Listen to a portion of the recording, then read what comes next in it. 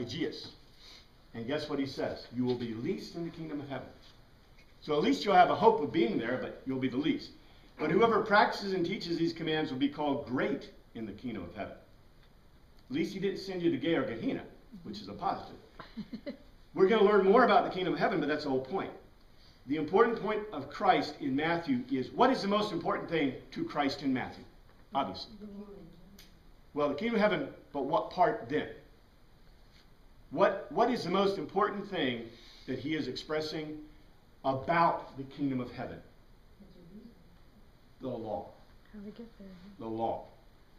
Well, and he views the way to get there is through the law. Well, we'll see, but it's interesting. The law. The context from now on, and I would argue that the context for the whole of Matthew is the law.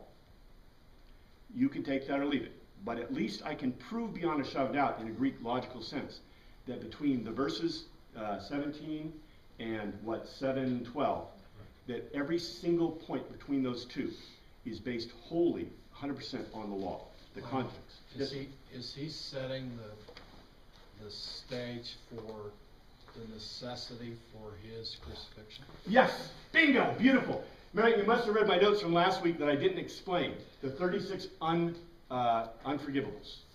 And matter of fact, if you have last week's notes, the 36 unforgivables, I don't have it memorized, I didn't have it in my notes, and I don't have my cheat sheet here.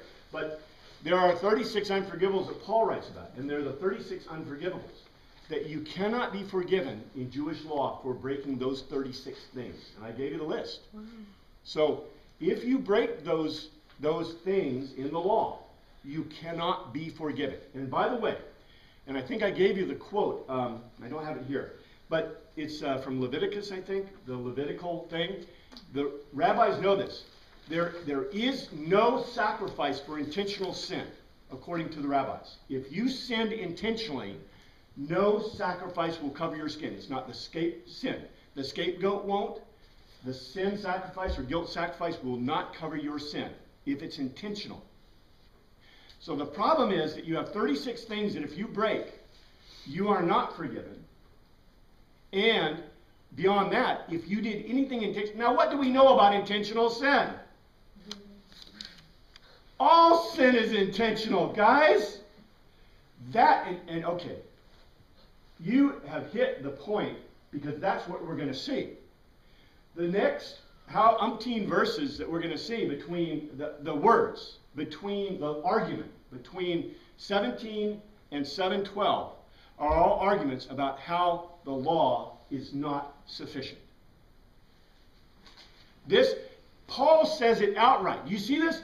I told you before that the reason that the early church loved Paul was because they could understand what he was telling them. It's very clear. Where Christ is not being as clear. Well, in our minds is not as clear. And in their minds is not. In their minds, Christ is here, and Paul is here talking to them. See? In our minds, because of translations, we think Christ is way down here, and Paul is up here someplace. See? Yeah. But many times in the Bible, Christ says after Christ has taught the multitudes, he went back and explained it to his apostles. Yes. Is that kind of why? Well, because of the difficulty and to prepare them? I mentioned this before. The disciples are thinking dirash.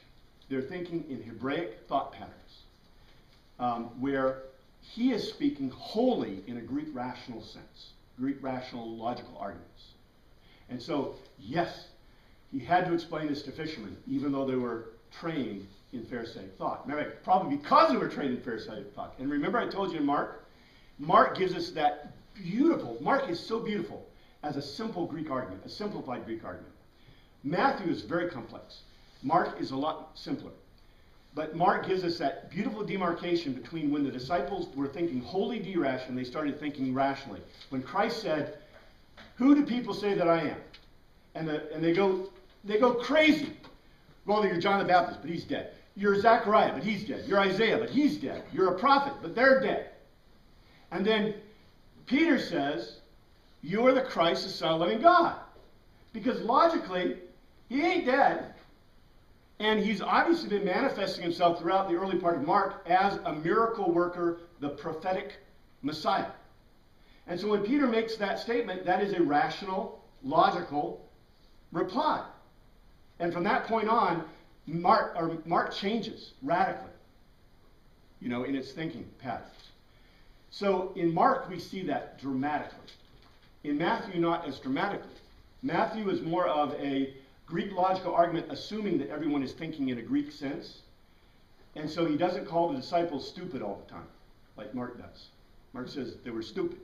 You're dupeheads, Where Matthew basically makes comments about, that he taught and spoke differently than the rabbis. Because he did. He's talking in a Greek rational sense, logical sense, rather than in that other thing. So, in any case, the context now is going to be the law. And the kingdom of heaven is, you can't ever forget the kingdom of heaven, because the kingdom of heaven is coming, and the kingdom of heaven, when the kingdom of heaven comes, what is the advent? What is the advent of the kingdom of heaven according to Matthew?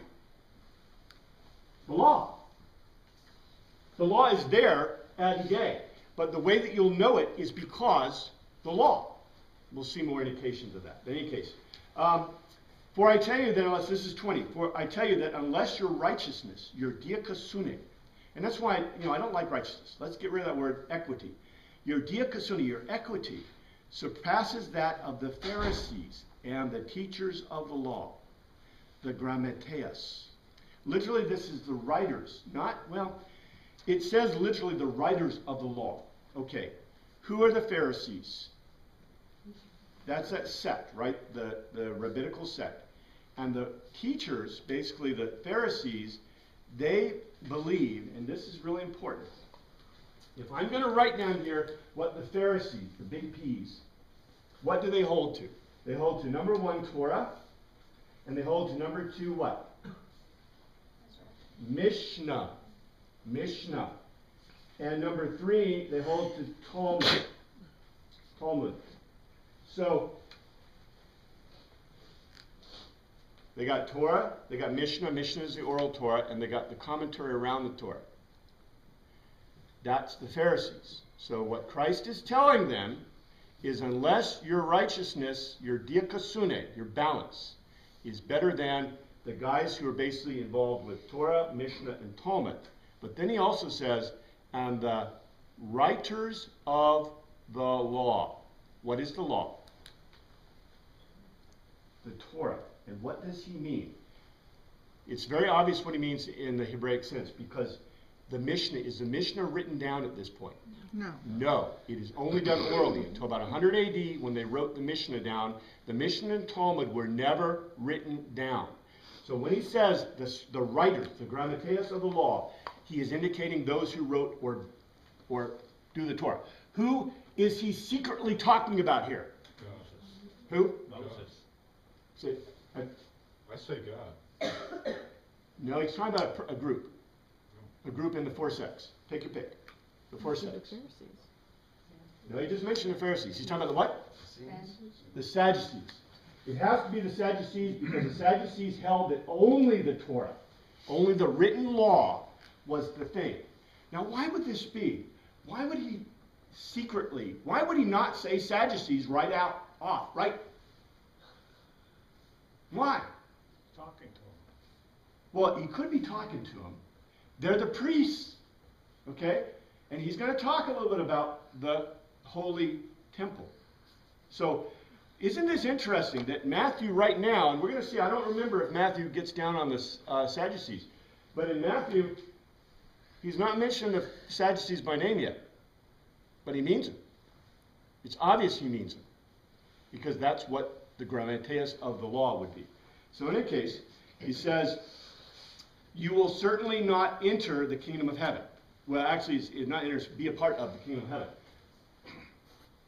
So you got to be better. And what is he automatically telling you? Who's not in the kingdom of heaven? Pharisees and Sadducees. Pharisees and Sadducees. The priests, and that may be why he didn't want to say that, because the priests, right. 22, but I lego you. I hate this. They say tell you. I lego you that anyone, and this is where we start to get to really interesting stuff. This is so mistranslated, it makes me want to have an issue. I tell you, I lego you, that anyone who is orgizo, provokes, it's not angry, it's anyone who orgizo. We get a lot of words from this in English, like orgizo, well, you can guess. Anyway, we get a lot of words from this, but anyone who provokes or enrages, it's not make angry, it's provokes or enrages, with his brother, it's adipos, of the same womb, without cause. Ek is in there, without cause. The King James is right, the NIV is completely wrong. The NIV leaves that out. It says, anyone who provokes his brother without cause, will be subject to judgment. And by the way, this is not kreneo. The word judgment is the word for judgment, and I didn't look it up. But anyway, it's judgment, means to be judged by a judge. Anyone who says, past tense, to his brother raka. Now, didn't you ever always wonder, didn't you ask your Sunday school teacher, what does raka mean? Because if you do it, you're toast, right? Because it says you will be answerable to the Sanhedrin. The Sanhedrin is that group of 70 Pharisees, mostly Sadducees. There's 70 of them, mostly Sadducees priests, and 4 of them that we know of are Pharisees in this period. So the Sanhedrin. Raka is the great curse in Hebrew culture. So the great curse literally is to say the worthless one. But listen to what it says. But anyone who says moros, you dumb, non-speaking one. Do you see this parallel? Raka is the great curse, where you say someone is worthless. But then he goes on to say, anyone who says, it's not fool, it's moros. Remember, what did I tell you the functional meaning of moros is in this culture? It goes back to mysterium. It literally means one who will not speak or speak out. So whenever you see the word moros used, there's lots of words. It's like French. I don't think Greek has as many words in French where you can say bad things about people. But there's a lot of them. You have a lot of choices. Moros is just one of them. If I choose moros, and he's used it 3 times already. If I choose moros over any other word, I am indicating what? The mysterium. The muo, the silence of the initiative. So what is he referring to here? He's referring to judging of those who have followed Hellenistic paths. So he says, who says you fool, moros, you dumb one from mysterium, you will be in danger of, look what it says, pure. Remember, pure is what? Fire caused by lightning from Zeus. Do you see this? Who is going to take revenge? God himself. Well, not the God of the Hebrews, the God of the Greeks. Do you see this? This is, we miss this because we get this translation. We say, well, we need somebody needs right there, the fire of Zeus, right? Or fire as a result of the lightning of Zeus, if you want to be most specific. Will be in the danger of the pure of Gehenna. Gehenna. Zeus's fires of hell. Woohoo! What did he just say about the Greek worldview? Where do you go when you die in your Greek? Hades. Yeah. Gehenna. Actually, Hades and Gehenna are different places. Gehenna, isn't it wild that Christ did not use the word Hades here? He used the word Gehenna. Gehenna means literally the soil of the valley of Hinnom. But it means in Hebraic culture, hell. So instead of using Hades, he used Gehenna, which is also a code word, because he also means Hades. It's obvious what he means. But he says the pure, so he's equating Zeus with hell. He's equating following Greek gods with hell. He's equating the Sanhedrin with the Greek gods and hell. This is just, the depth of what he's